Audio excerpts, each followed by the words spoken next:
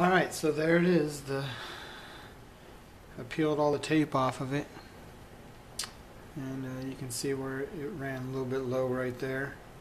One side is this side, so this side is a little bit thicker than the other side, but once I get it sanded down, it won't be too bad.